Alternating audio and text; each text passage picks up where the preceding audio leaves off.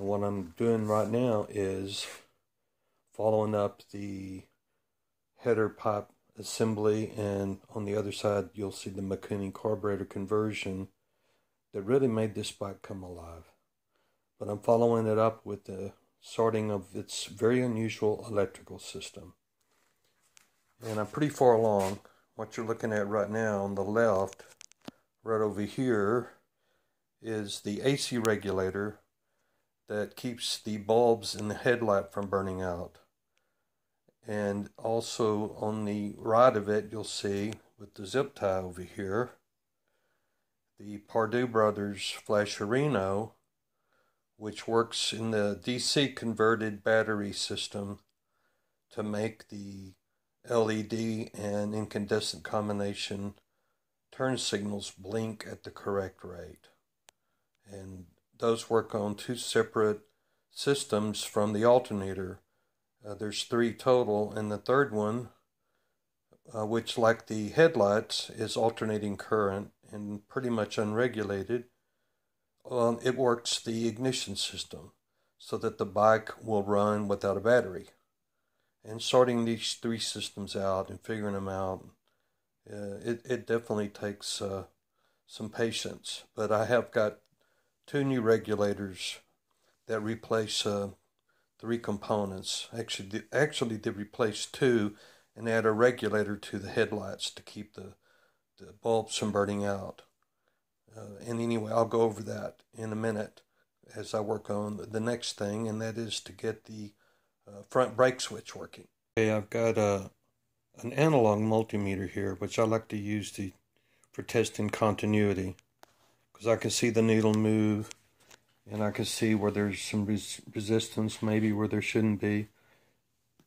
And, you know, for me, it works better. And I hooked it up over here to the 2 contacts, press a button, nothing. So now I know that switch is bad, so it's got to come out. Here's a quick snippet of what I've replaced, the components. This is the original relay, which blinked very slowly. And again, the Pardue Brothers Flasherino is the original DC voltage regulator that fit right underneath here. Actually, I think it went this way. And because the bike had been run without a battery, I was told that it was toast. And everything I read about it was that it was not very good in the first place. It did not have a regulator to regulate the AC voltage from the alternator that's going directly to the headlight switches and the headlight. So this is one made in Taiwan that I purchased through the UK that's designed to fix that, to keep it from blowing bulbs and keep your light a little less flickery from AC current. Original rectifier, which fit right underneath here before you put the tank on, using the same nut that you see right yonder. And it tested fine, but it is a separate rectifier. And knowing the regulator was probably bad, this is for the DC side of the alternator that charges a battery which runs everything from turn signals, tail light, stop light, to the horn. Things that you really, really need. So anyway, the sheen that you see there now, which is hard to see because it's dark, is one I finally found. It was inexpensive. There you can see the fins on it. And it is a combination rectifier regulator, which is how they do, you know, conversions for classic British bikes and that kind of thing through like Podtronics. And this one is designed specifically for these Hondas, amazingly. And it was like $20, free shipping. And it plugged right in. I couldn't believe it. So far, it works great. I've tested it while riding the bike, and it's keeping the voltage at, no more than about 6.4, 6.5. One very important note is when you replace the DC regulator and rectifier with the combined unit that goes underneath the seat that I just showed you, where you have 3 wires that went to that old regulator, you want to put a jumper between the yellow and the black wire. And you can see I've got a little black jumper here. The green is redundant. It's actually green with the white stripe, and it doesn't really need to be connected to anything. Okay, I mentioned that I'd show the other side of the conversion. This is the header pipe and the reverse cone silencer, all stainless steel, and tuned for this Mikuni, which replaces the K&S carburetor. It's a larger carb, and it's been very meticulously jetted just for the XL250 by Dave Rhynehart. And it comes complete with the correct size throttle cable and the whole throttle assembly. Still allows you to use your original switch gear over there. You just move it over. And it really, this carb along with the tuned header setup really makes this bike run so much better. Really makes it come alive. One of the things I mentioned at the beginning was that these bikes used 3 separate systems for their electrical, and that the headlights run off its own alternating current, unregulated, which I now have regulated with the alternating current and AC regulator. And then the other tail light, stop light, turn signals, horn run off the battery in DC. And then the other circuit, the last of the 3, is another AC unregulated circuit that goes to the ignition coil and therefore runs the ignition, so that you do not have to have a battery to start and run the bike or to have the headlight. One of the things that's kind of problematic is the fact that the switchgear, both left and right, combine the switching of the DC current and the AC current. Though they're on separate switch contacts, they share a common ground, and I do believe that there's some bleed over. And over on the left side, everything works fine, the turn signals and the horn, but the high-low did not work, which probably means that the power lead going into that switch is not connecting correctly. Anyway, I decided that I wanted to eliminate the headlights completely from the DC portion of the bike, and so I found an aftermarket high-low off headlight switch that fits perfectly between the throttle controls and the handlebar perch for the front brake and the original switchgear, which I still use for the on-off with the run, and I also use the off-on switch at the bottom to turn the tail lights on, and it also turns on the instrument lights in the 2 clocks. And so this switch also has a kill switch, which I'm not using, but I have this wired in so that it's basically going direct underneath here and tying in and going through the multi-pin connector, which is down over here on this side, and then into the headlight shell where it needs to go. One thing you need to be aware of is this multi-pin connector that runs the main harness for the headlight. I think it was supposed to be a quick disconnect deal, and I did pull them apart and exercise them, make sure the contacts are clean. But it has this pink wire, and you'll find it's not connected to anything. And if you look in the schematic, it'll say that it's disconnected, not connected. It's an extra. I ended up using it along with a white pigtail that connects to the main harness multi-pin connector. And the pink controls the high beam headlight going into the headlight shell, and the white controls the low beam.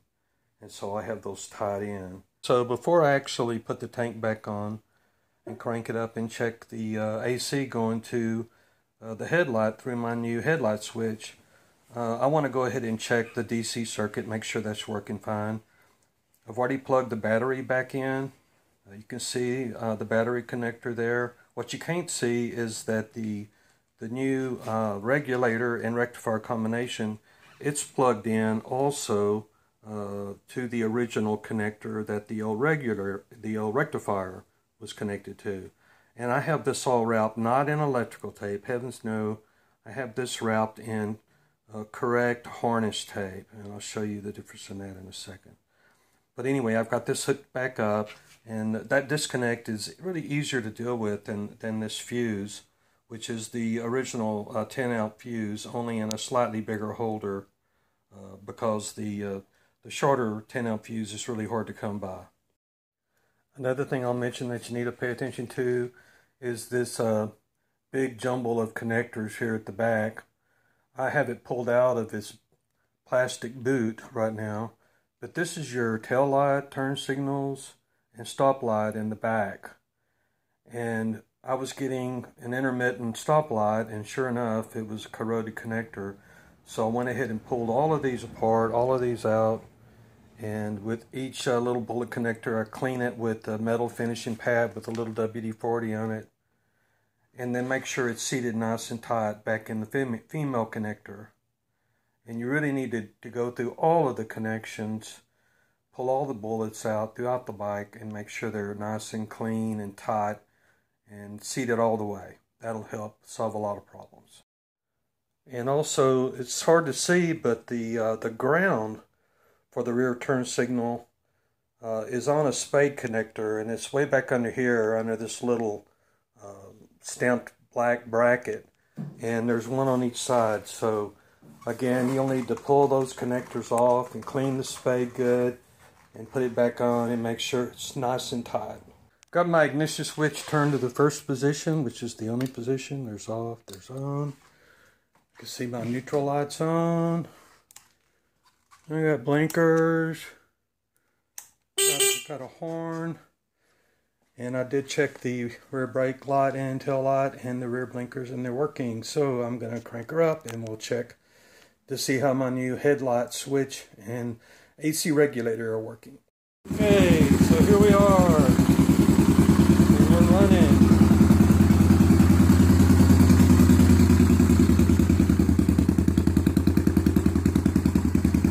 And we're going to go over here and we're going to turn the headlight on. And that's a high position. And here's the low beam. Rev it a little bit, we'll get a little brighter.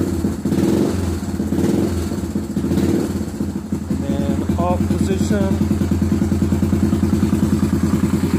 Separately, I can turn the tail light on. See the tail light. That's worked off the original switch gear right here, that on off. And then on the left side, the horn and turn signals, but this is not used. This high-low has been replaced by the new switch over here, which has high-low and off. And I'm not using that kill switch, I'm using this one. This is harness tape, and that's what I use to wrap wires with. It has no adhesive, it's real flexible. Basically, I get it started, wrapped on itself, and then when I get to the end, I'll put some shrink wrap on it, and it makes a really nice wrapped harness. And if you have to take it apart for any reason, you don't have this tape goo all over the wires and everything. And then I'll also purchase this little kit, which is really nice. It's enough to really rewire a complete Japanese motorcycle. It has male, female bullet connectors. It has these proper little really flexible rubber shields, both for the male and female. And when they're all pushed together, it makes a nice little watertight connection there. So I recommend to get something like this, and do not use the connectors at your hardware store in the auto supply section, because those are made of really cheap metal and they will not hold up. And so anyway, so there you have it. And the last thing I will do is, when my new front brake switch comes in, I will put that in place, and we should be working, hitting on all cylinders, so to speak.